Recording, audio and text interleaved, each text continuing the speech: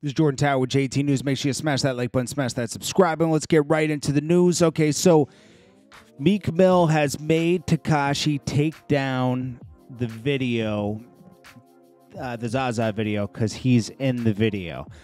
Now, I don't usually on YouTube you can't edit a video after it gets 100,000 views. I don't know if he's going to be able to or not. We'll see.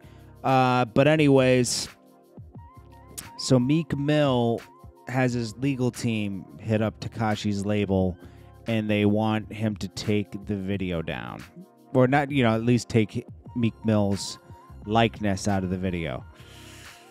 I don't know if that was a great move on Meek's part, because it's a situation that happened, and he's claiming that Tekashi's bullying him in a letter from a lawyer.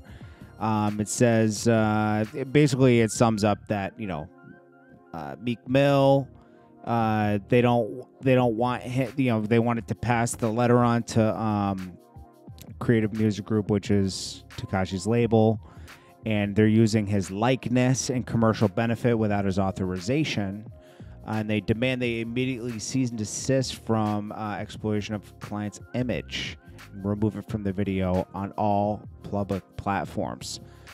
So they're going to probably try to work something out where they take it down for a second and then, put it back up without Meek in it. But this doesn't look good for Meek, because Meek has done things like this in the past. Like he's used certain circumstances to benefit himself in certain videos. I'll have to go do more. I know he's done that before. And now he's claiming that he's the one being pursued, but Meek's treading.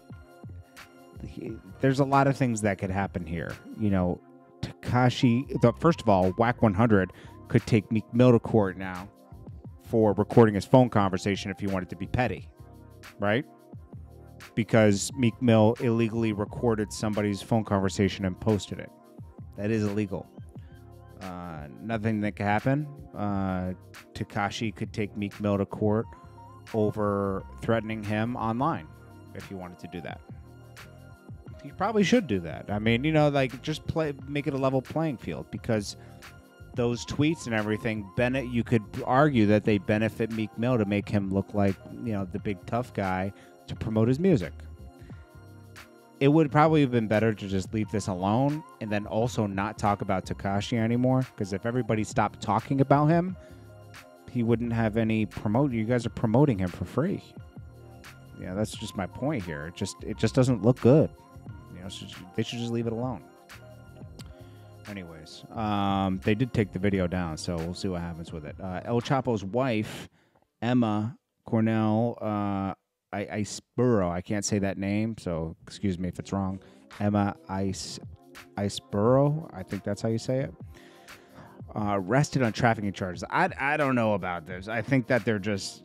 I'm surprised she was in the States at all, because just being linked to Chapo, they're going to want to take her down too. And I think that's what they did. Let me read it right here. So she was busted. She's only 31 years old, busted in Virginia on charges of participating in conspiracies. She, all kinds of substances. She's also accused of scheming to help with hubby's July 11th, 2015 escape in Mexico.